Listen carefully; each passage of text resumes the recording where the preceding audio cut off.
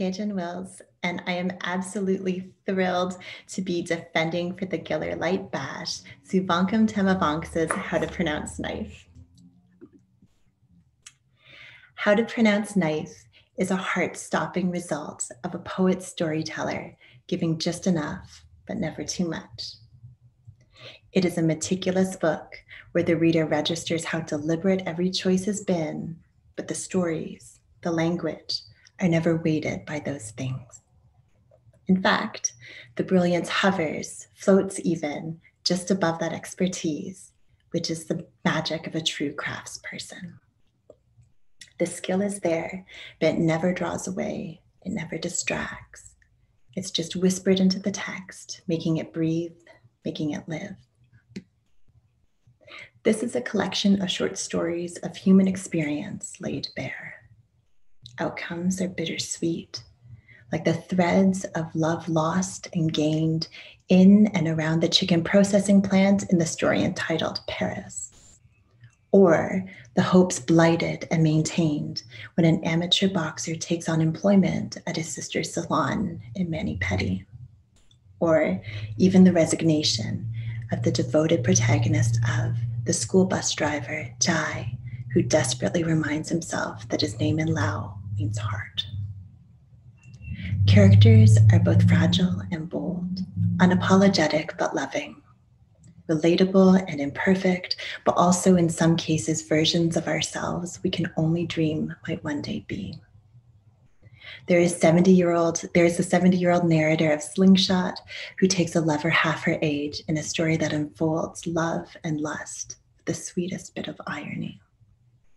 The 14-year-old girl in Picking Worms who learns at so young an age the unfairness of ethnic nepotism and everyday erasure that accompanies it. These are stories about race, gender, sexuality, class, migration, loss, and gain.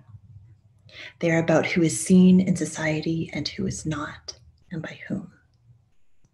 They are at times unforgiving to the mean circumstances that have led their characters to the places they now occupy. But disappointment and struggle are rarely given sentimentally, are commonplace and unromantic, and thus these stories also resist the fetishistic Orientalist lens that can only imagine refugee people, immigrant people, Asian people, and people of color more broadly in a frame of suffering. What's more, these are stories that also shimmer with the complexity of knowing love, joy, empowerment, and dignity in all sorts of contexts.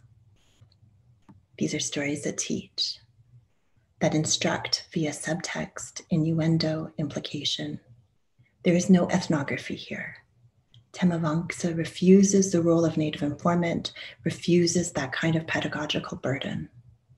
And so these stories deliver education in a way that insists upon its subjects' humanity, individuality, and nuance, that don't give their subjects away for free. These are stories that force the readers to come at least halfway. These are stories that play, stories that unsettle by sinking into the body and making me blush, making me desire, that make me angry and indignant, but also laugh and respond. I find myself humming at the back of my throat in appreciation of how far they fly into me.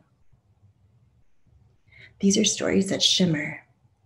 The prose is sparse and clean.